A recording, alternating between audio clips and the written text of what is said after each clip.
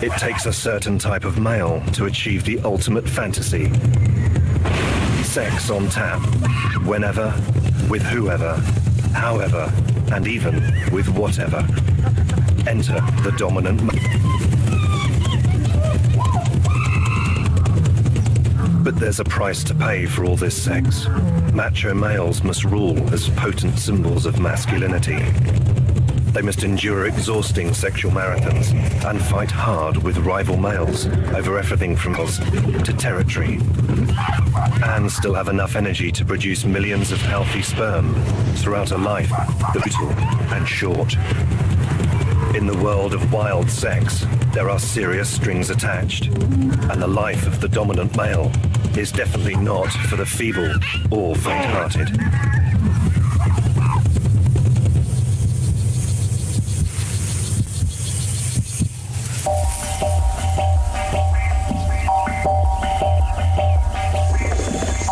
We all know that relationships between male and female may be complex, even difficult, stretching tolerance to the limit. But in pure biological or evolutionary terms, their relationship is remarkably stable.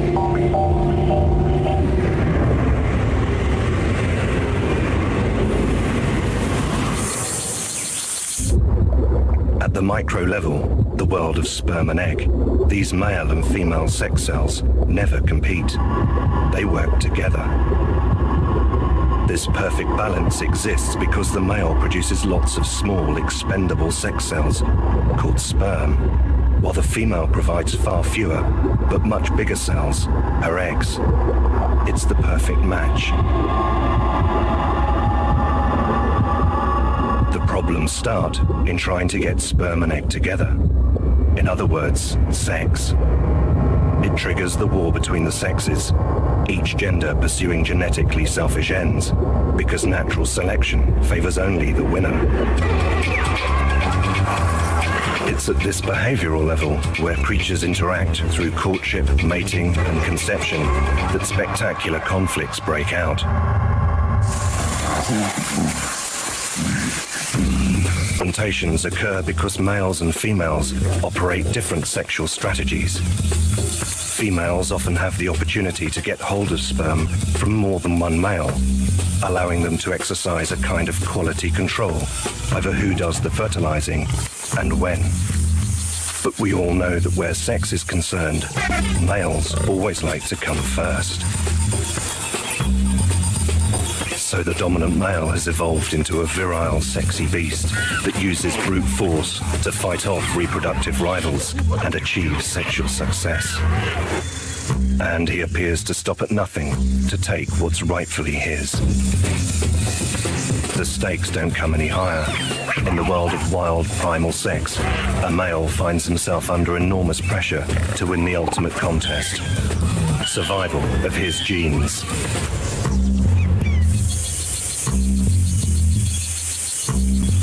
This film concentrates on the dominant male, on how he's become so powerful and why his aggression is tolerated by oppressed females and bullied subordinate males.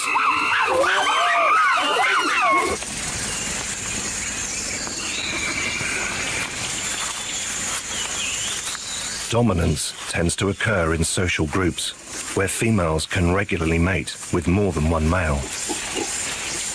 And there's one species where male and female promiscuity has created especially fierce sperm competition. Our closest relative, the chimpanzee.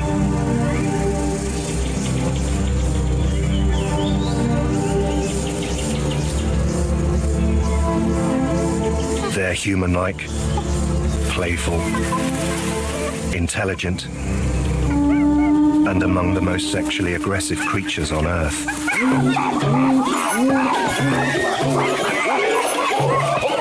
An adult male chimp.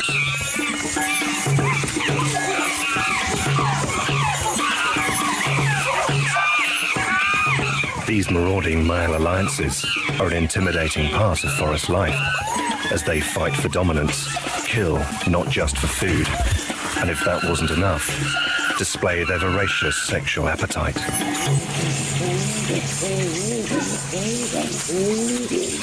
Chimps live in a man's world. Societies dominated by fiercely territorial males who only seem to care about sex. This community contains around 100 individuals. They all share a home range, but live in smaller groups that are ruled by strong males.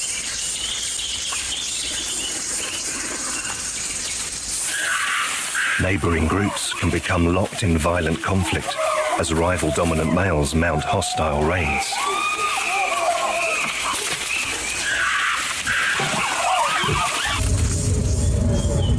This group is the nucleus of the 100-strong community, and as its spearhead, they're a defence against invasion.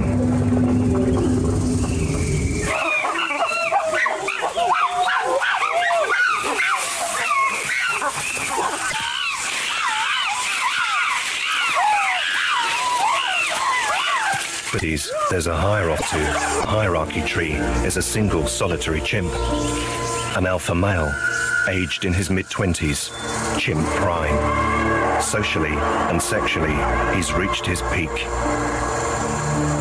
The most common strategy for staying top chimp is intimidation. So the earliest sign of a challenge provokes a fearsome charging display.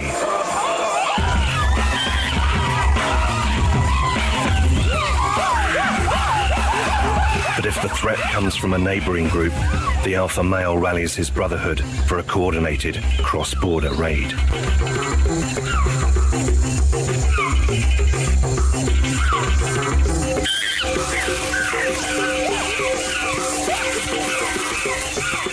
These brutal assaults can be bloody and even fatal, proving just how violently the male chimp expresses dominance.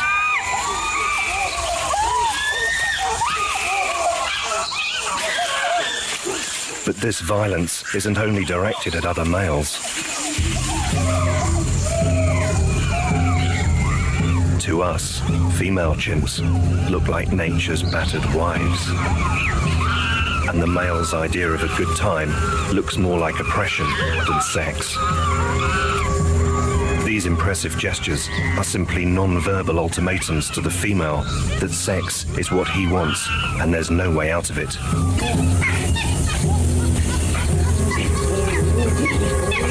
He also uses subtler cues. This frantic branch waving indicates his immediate state of desire.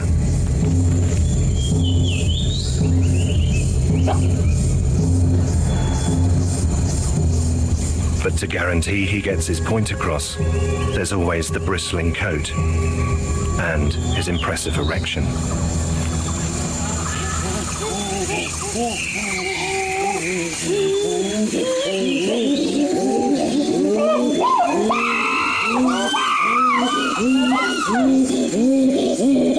Emphasis on visual signals has evolved because chimps have good eyesight and see their world in colour. Perhaps adapting to life in the three-dimensional forest meant refining vision to help them hunt and communicate. Certainly the sexual language of the chimp has focused on visual clues to express their sexual arousal. This is not very subtle. To us, it's really off-putting. But to a male chimp with raging hormones, it's like a peek up the skirt. Sexual swelling gets a male chimp hot. It's the female's unmistakable way of advertising her urgent need for sex. Chimps pass on male and female roles through a kind of hands-on sex education. This open-minded approach obviously works. Juveniles really like to watch, scrutinizing the acting close-up, picking up a few tips, including the art of ejaculation in 10 quick thrusts. Unfortunately for her, not all chimp sex is quite as good as this. There's a downside to the sexually dominant male. This is his sister. Female chimps may be incredibly promiscuous, but even they draw the line at brothers. Unfortunately, no one told him. He appears too aroused to care, and after beating her into submission, forces her to have sex. And there's more to come. It's not just on the family level that chimps are sexually aggressive. The battle continues inside the female chimp. She's been penetrated by other males, and their sperm is now running a microscopic egg race. This is where things really begin to get aggressive, as the tunnel of love is transformed into a battleground. This is sperm warfare. These sperm are designed to fight as they support the alpha sperm, so that the whole ejaculate works like a micro-brotherhood, fighting its way to the egg. The sexual role for these kamikaze sperm is not to create life, but to block the opposition. Next on Wild Sex, we take a long, hard look at the genitals of some of nature's smallest sexy beasts. And the exhausting sex life of the lion.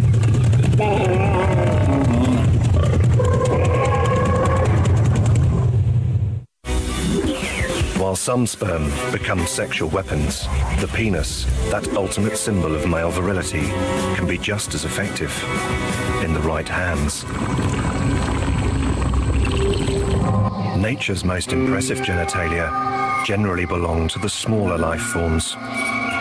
Insects certainly seem to have cornered the market in the formidable penis department. Female promiscuity. It's not just pride that's at stake here. It's life and death, genetic survival. But apart from monopolizing access to his mate, there are few ways for a male to eliminate the competition. So to guarantee their paternity 100%, males will do virtually anything to subvert or control female choice.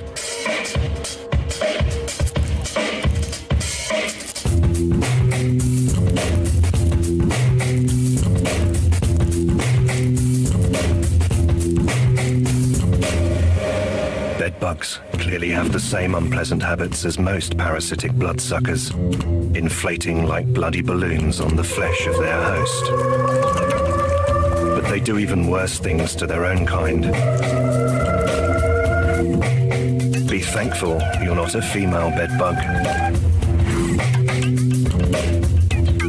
She's got a perfectly good set of sexual organs. In other words, a fully functioning genital tract. But he's after something a little more unusual. He's in possession of yet another awesome penis which he wields like a sword. Up close, bedbug sex looks almost medieval.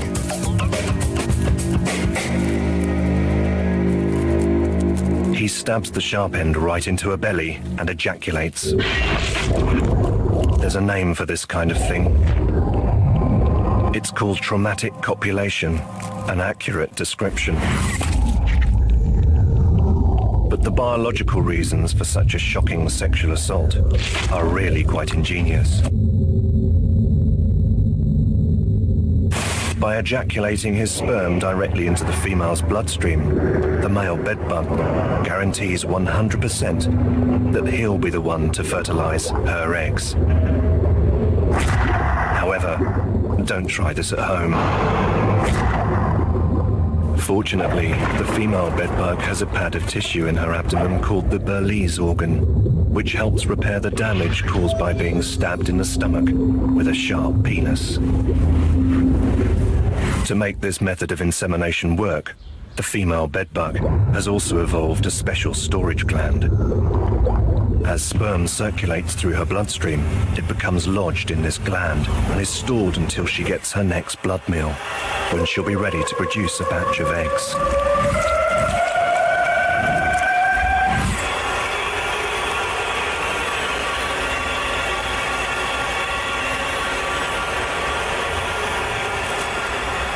Evolution has created traumatic copulation to avoid sperm competition. Sent directly into the bloodstream, sperm cannot be scooped out. It's unstoppable. Life can also be traumatic for male bedbugs.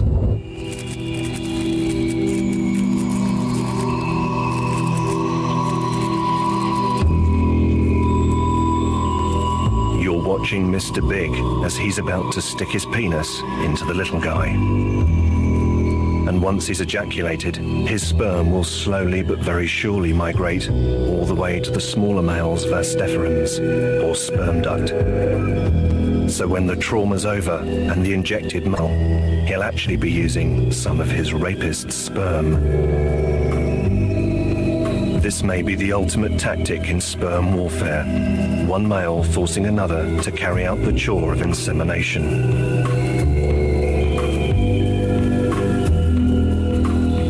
But there's a lot more to being a dominant male than just having a fancy penis.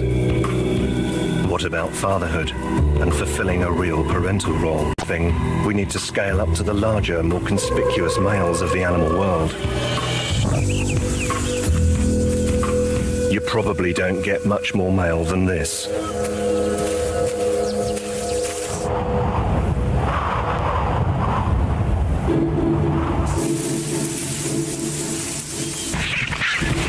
The African savanna hosts a never-ending cycle of life and death. This has to be the ultimate testing ground for the uber male. Lions are at the top of many super leagues. Ace predator, biggest cat, no enemies. And they have an enormous sexual appetite. Over 150 times in just 2 fun-packed days.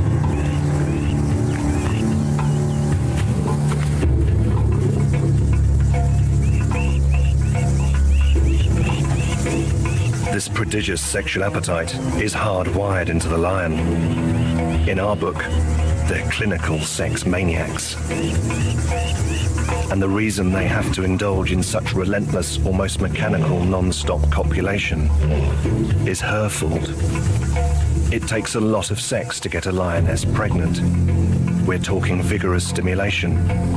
It's been estimated that for every one lion that is born and makes it through his first year, it requires mum and dad to have had sex 3,000 times. If you ever wondered why male lions seem to spend so much time sleeping, perhaps this is the answer.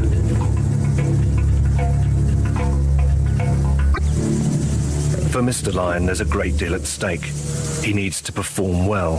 The pride rely on him to sire the next generation. This pride already has a dozen adult females and subordinate males, with several young cubs, all living under the rule of their powerful pride chief. A dominant 8-year-old male. Life is looking pretty good.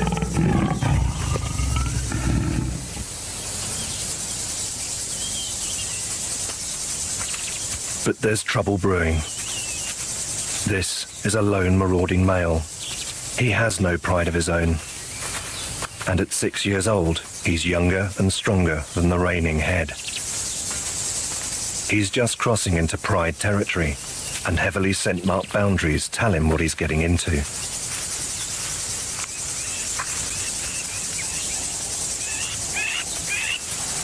There's only one real threat to an adult male lion. They have no natural enemies, just other males. Warnings through scent and sound usually work to keep trespassers at bay. But when things do escalate into full conflict, the outcome is spectacular.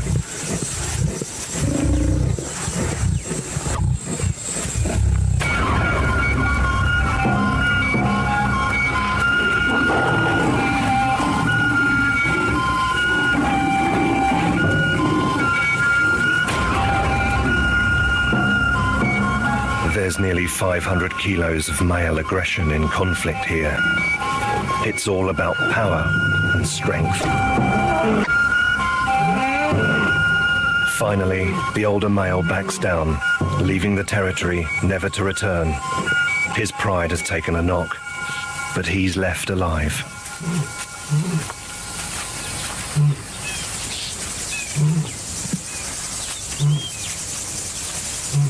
However, there's real bloodshed to come. The new ruling male now carries out the Herodian slaughter of the pride's youngest cubs.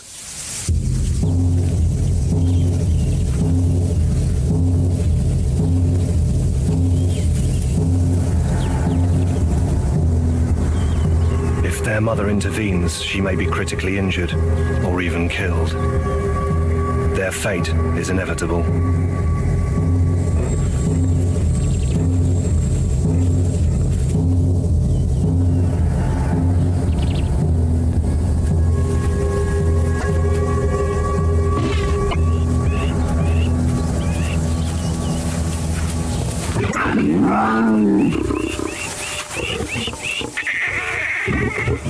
Killing these young cubs purges the pride of the old male's bloodline.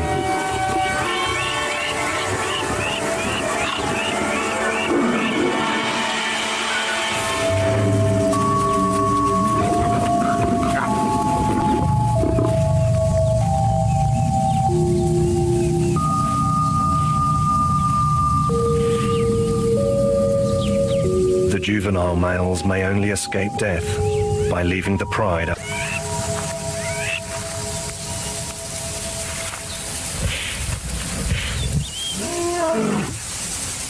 Despite the change of leader, the remaining pride members have all the benefits they enjoyed before, provided they recognize the dominance of the newcomer.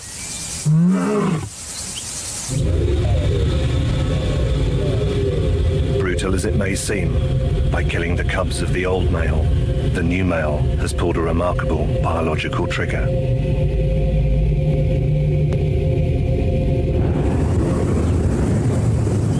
With no suckling cubs left, the females will become fertile again.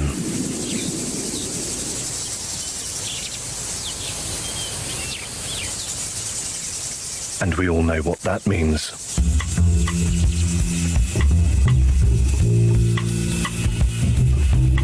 It's a good job he didn't exhaust himself taking over the pride.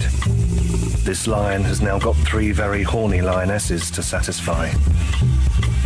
And for the next few days, he's going to be having sex every 10 to 15 minutes, night and day, rain or shine.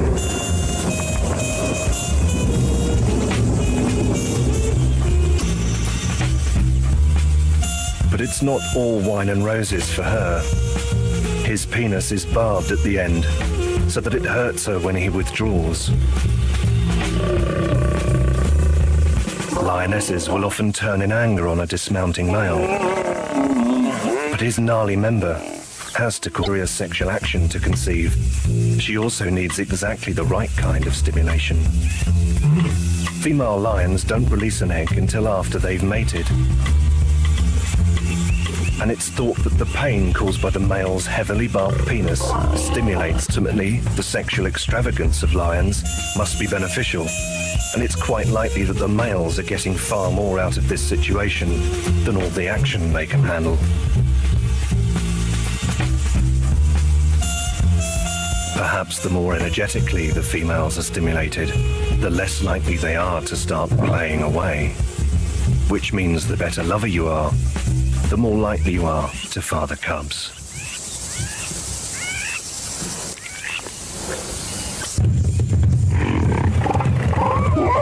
Still to come on Wild Sex, discover why this heavyweight macho male has been endowed with a 5-centimeter penis, and find out what it takes to turn on an elephant seal.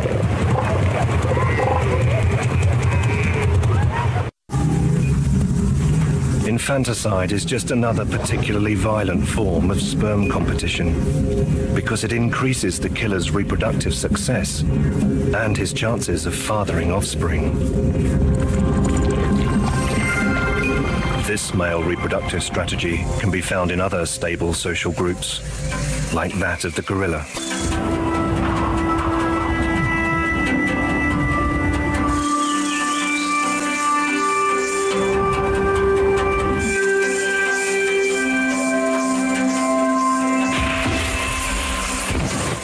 The most competitive sperm wars happen in species where the male's parental investment is just sperm.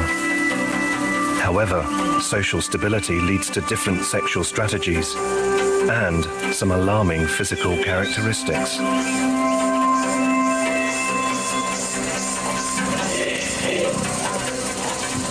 Take the silverback gorilla, half a ton of prime dominant male, but equipped with just a 5-centimeter penis and rather small testicles. It's one of our familiar stereotypes, the over-pumped muscle man, huge arms, massive chest, and a small penis.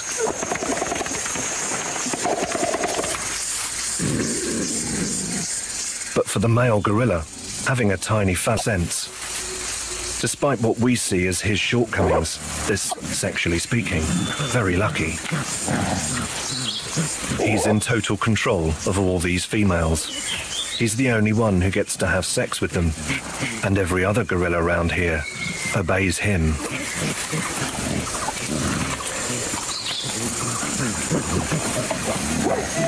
He rules the group through intimidation. He may have tiny parts, but you'd be a fool to try and pinch one of his wives.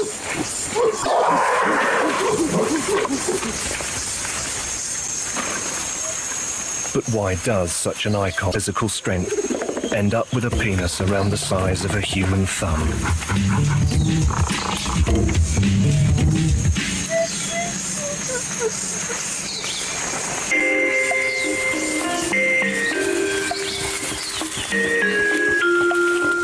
The fact is, gorillas are simply matching their supply to the demand. He can afford to economize on sperm and sperm production apparatus because he rules an incredibly stable social group. All the females belong to his harem.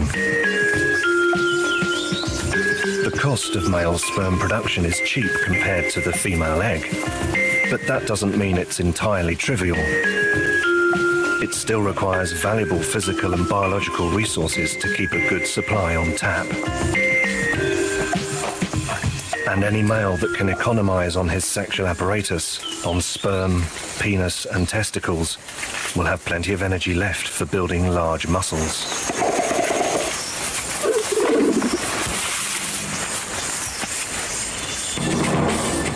Underpinning the male gorilla's dominance over the group is a strong ritualized social system, a kind of wildlife mafia. One silverback lives in an extended family of females and their offspring, and in many cases, a number of closely related adult males.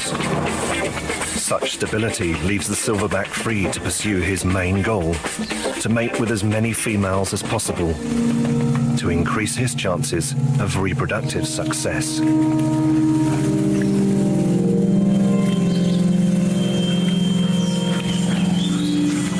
The male gorilla may have a small penis, but he probably has the ultimate mating system. And gorilla sex drives are strong. On the fringes of many groups live males who have left because their mating chances are next to nothing. And it seems such outcast males are not uncommon around other rigidly controlled societies where dominant males defend their harems of females. However, while the silverback can depend on the strong ritual of gorilla society to keep control, there are some harems where dominant males really are put through their paces.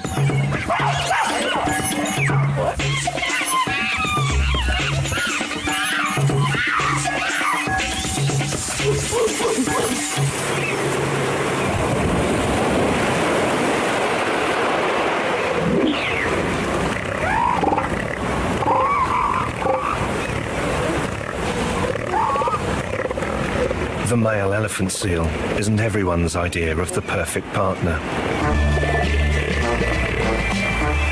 He's fat, sleeps around, and forces himself on females. And they don't look like the most caring parents.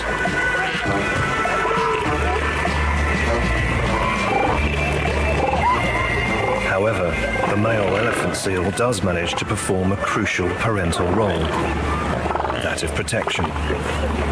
The beach can be a dangerous place for a vulnerable young elephant seal, especially when the grown-ups are having sex.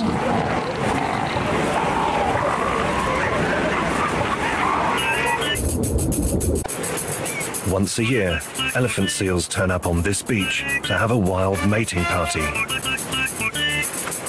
These bulls are full of pent-up sexual energy, and it's about to get released. They haul themselves onto the beaches long before the females are due to arrive, about a month from now. Males must first establish territories which work like bachelor pads to attract females. These alpha males, or beach masters, are the biggest of all. And as the beach begins to fill up with prospective blubber lovers, decent territory space becomes scarce, and testosterone levels begin to peak, provoking fearsome fights between competing males.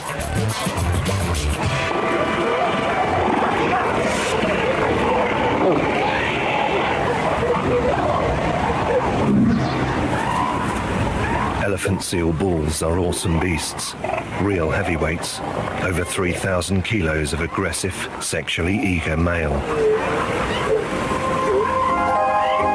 It's thought that their skin alone weighs more than 100 kilos, lined with over 600 kilos of blubber, and that massive head, at nearly 50 kilos, weighs the same as his heart, which keeps everything moving, just about.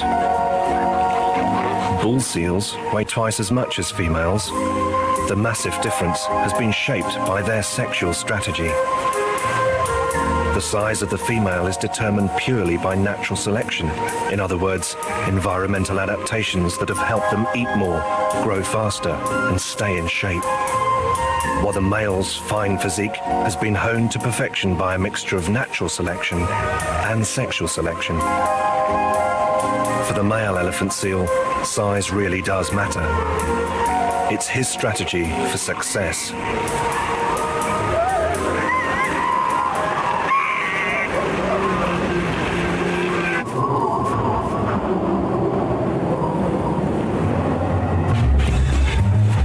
Even as the females make their beachhead debut, the males are still preoccupied as they compete fiercely for territory.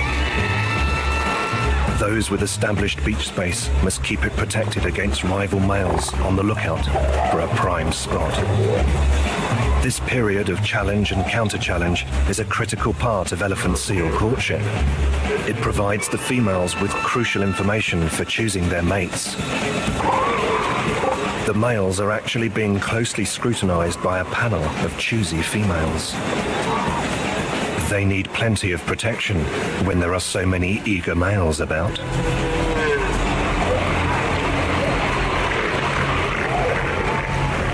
But each female is looking for more than safe sex from her protector. There's an even more urgent requirement. She's about to give birth.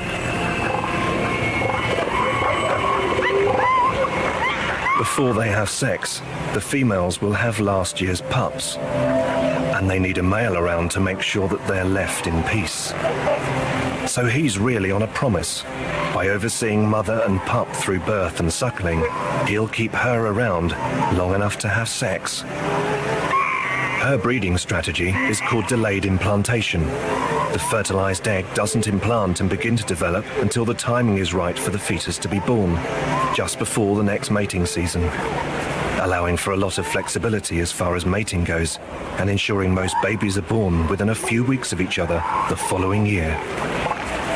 Females come back into heat 19 days after giving birth and will be receptive for about 4 days. And it's only then that the males approach her for sex.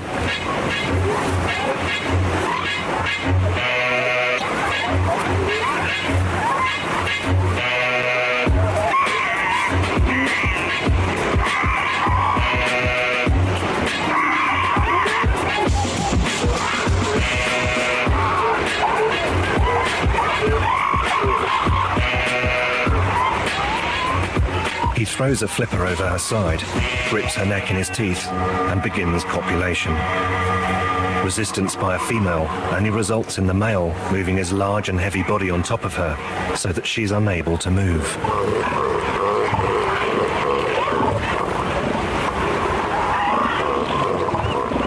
Protecting and servicing these harems spreads the male elephant seal pretty thin.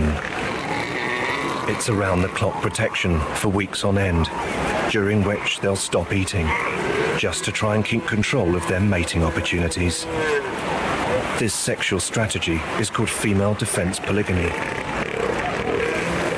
It ensures he'll benefit from the biological rewards of sex and fatherhood, but it's still a very tough and physically demanding life, requiring massive energy investment.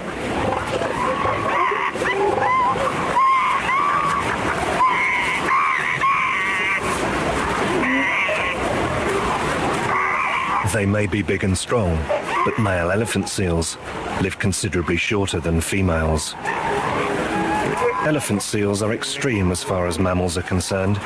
Their mating strategy makes some males far more successful than others, purely because of their size and strength.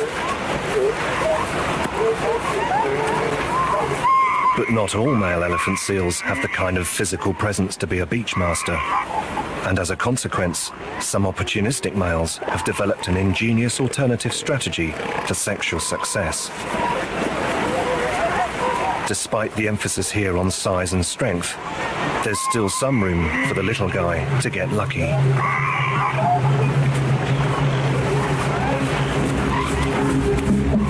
These smaller males hang out along the edge of the rookery and try to mate when the harem master is asleep or busy, and sometimes they succeed.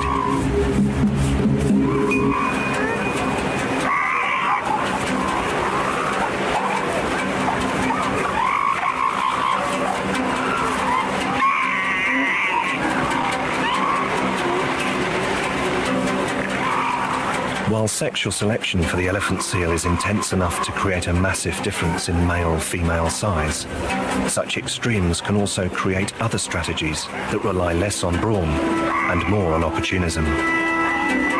Not surprisingly, sneaky males have become familiar characters in societies where dominant males rule. What's in it for them? Well, they devote little time and effort to growing large enough to fight for a territory and don't invest hard-earned valuable energy. Instead of building muscle, they build sperm. And the cost of sperm is not trivial. By effectively parasitizing the dominant and territorial males, they also pass on the sneaker gene to future generations.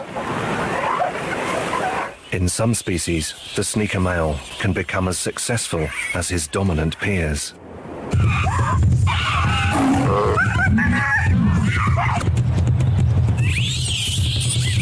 After the break, Wild Sex reveals why, despite his bravado, a macho male is outnumbered and outcast by a group of females.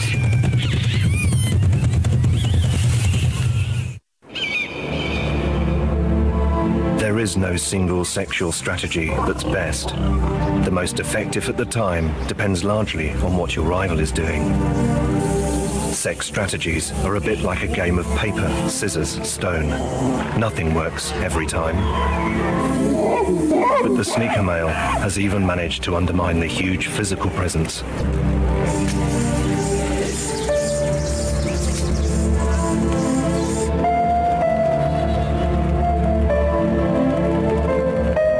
In a few species, the sneaker may have the most effective sexual strategy of all.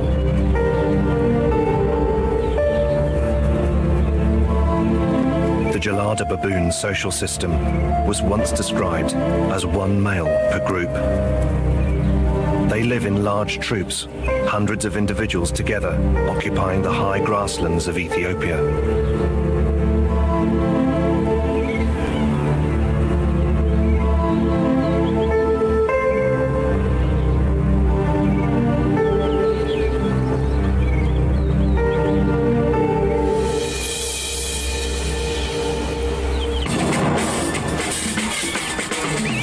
But while each troop contains several females that associate with one dominant male, all is not what it seems.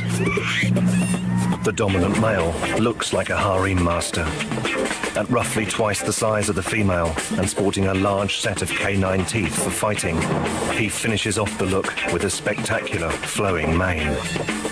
He's an animal advertising his ability to inflict terrible bites during brutal struggles for dominance.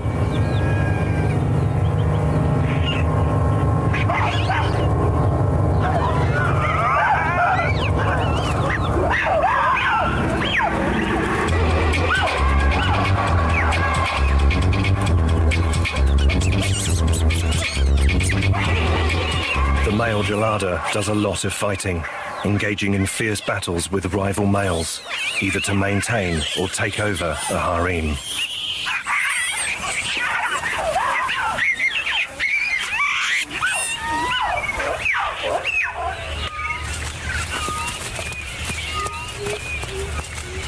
However, research has shown that not all males take the macho approach to harem leadership.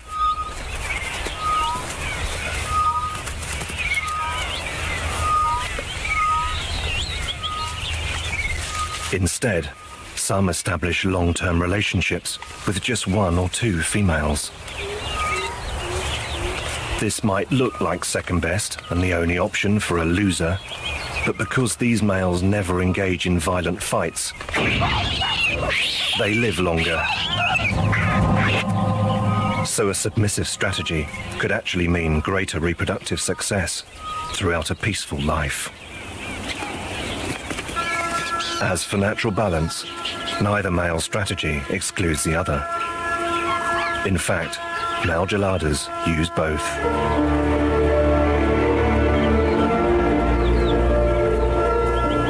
But there's something the male gelada seems quite unaware of. Something that can ultimately threaten his sexual success. On the face of it, there's a simple contract between the male gelada and his harem. For as long as he's physically impressive and supports his harem, including protecting the young, he has exclusive mating rights. But the gelada may not be in total control of his destiny, because as soon as the females change their minds, he's in trouble.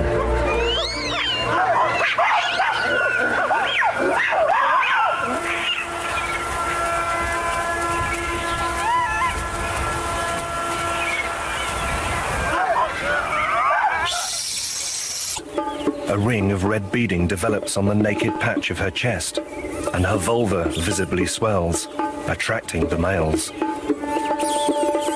At this time, these females are the true sexual leaders of this group, because they may choose.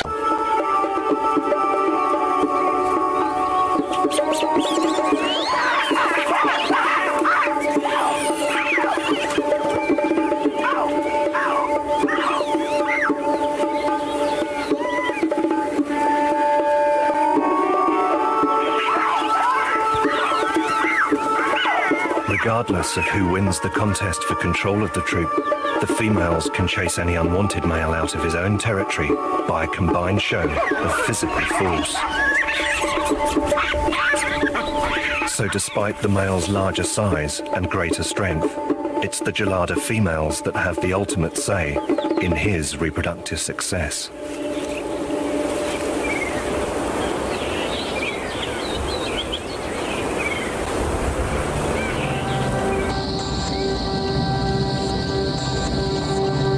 The evolution of alternative reproductive strategies has helped many less impressive males to save on the high cost of conventional machismo.